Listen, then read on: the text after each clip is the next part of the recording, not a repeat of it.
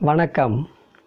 இசையை கற்பவர்களுக்கும் இசையில் ஆர்வமுள்ளவர்களுக்கும் பயனளிக்கும் வகையில் இந்த பதிவை வெளியிடுகிறோம்.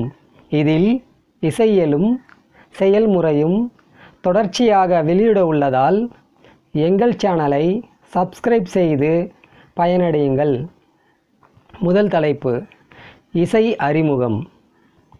இசை என்பது ஒரு கட்டுப்பாடுள்ள இனிமையான ஒலியாகும். இசை என்ற சொல்லுக்கு மற்றவரை இசைய வைப்பது என்று பொருள். ஏன் அப்படி? ஆயக்கலைகள் மொத்தம் 64 என்பர். இதில் இன்றியமையாத சில கலைகளை மட்டும் கவின்கலை, நுண்கலை, இன்கலை, நன்கலை என்று போற்றுகின்றோம். அதில் நுண்கலை என்பது உணர்ச்சி வழியாக செவியினுள் புகுந்து உயிரை நிறைவிப்பது. இதை ஆங்கிலத்தில் ஃபைன் ஆர்ட்ஸ் என்று அழைக்கிறோம். மேலும் பிற கலைகள் அனைத்தும் கலைஞர்கள் இயற்றி முடித்த பின்னர் பிறரால் கண்டும் கேட்டும் மகிழ முடியும். ஆனால் இசைக்கலை மட்டுமே நிகழும் பொழுதே இசைப்போர்க்கும் ரசிப்போர்க்கும் இன்பமூட்டும் எழிற்கலையாக உள்ளது. மனநிறைவை அளிக்கக்கூடியது. சகல ஜீவராசிகளையும் மெய்மறக்க செய்வதுமான இசைக்கலையை ஒரு தெய்வீக கலை என்று, அதாவது டிவைன் ஆர்ட் என்று நாம் போற்றுகிறோம். இறைவன் இசை வடிவமாய் இருக்கிறார். ஏழிசையாய் இசைப்பயனாய் என்று சுந்தரமூர்த்தி நாயனார் பாடியுள்ளார். அப்பர் பெருமான் ஓசை ஒளி எல்லாம் ஆனாய் நீயே என்று இறைவனை எண்ணி உள்ளம் உருகுகின்றார். திருஞான சம்பந்தரோ இறைவனை பண்ணமர் வீணைனான் என்று வர்ணிக்கிறார்.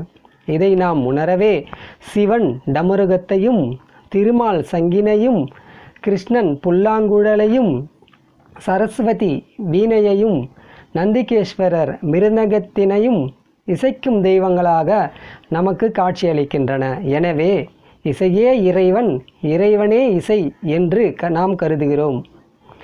பண்டைய தமிழ் நூலான தொல்காப்பியத்தில் இசை பற்றிய குறிப்புகள் காணப்படுகிறது. ஐம்பெரும் காப்பியங்களினுள் ஒன்றான சிலப்பதிகாரம் இசை பற்றிய நுணுக்கங்கள் அறிய முக்கிய பங்கு வகிக்கிறது. இத்துணை தொன்மை வாய்ந்த இசையின் சிறப்புகளை நாம் சொல்லிக்கொண்டே போகலாம். ஆங்கிலத்தில் இசையை மியூசிக் என்று அழைப்பர்.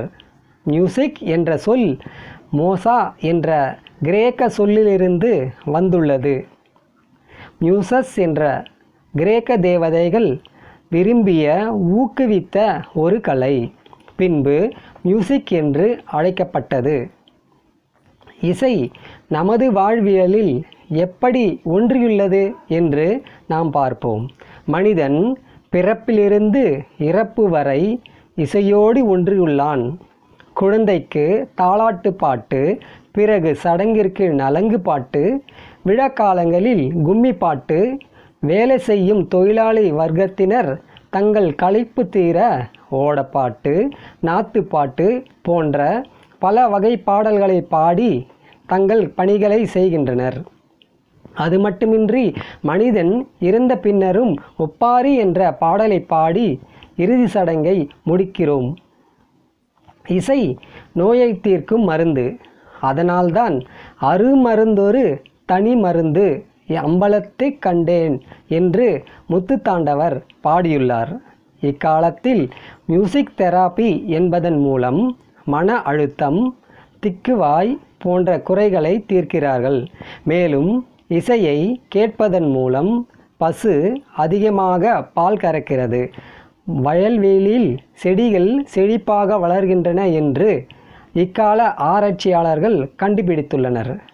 டான்சேன் என்ற இசைக்கலைஞர் தீபக் என்ற ராகம் பாடி நெருப்பை உண்டாக்கினார் என்று வரலாறு கூறுகிறது. இசை வல்லுநரான முத்துசாமி தீட்சிதர் அமிர்தவர்ஷினி ராகம் பாடி வறண்ட பூமியில் மழை பொழிய செய்து செழிப்பை உண்டாக்கினார். மேலும் மாணவ மாணவியர் பாரதியார், பாரதிதாசன் போன்றோரின் நல்ல கருத்துக்களை கற்று பயனடைய இசை உறுதுணையாக உள்ளது என்று கூறலாம்.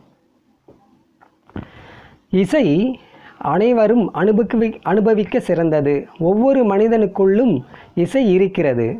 அதை வெளிக்கொண்டு வருபவன் கலைஞனாகிறான். இசை கற்க விரும்புவோர் நம்மால் பாட முடியும் என்ற நம்பிக்கையோடு முயற்சியும் முறையான பயிற்சியும் செய்தால் நாமும் ஒரு இசைக்கலைஞன் ஆகலாம். இதற்கு வயது ஒரு தடையில்லை. இசை பற்றிய அறிமுகத்தை பார்த்தோம். நீளமான பதிவு என்பதனை கருத்தில் கொண்டு பின் எப்படி முறையாக பாட வேண்டும் என்பதனை அடுத்த பதிவிலிருந்து தொடர்ந்து வெளியிடுகிறோம்.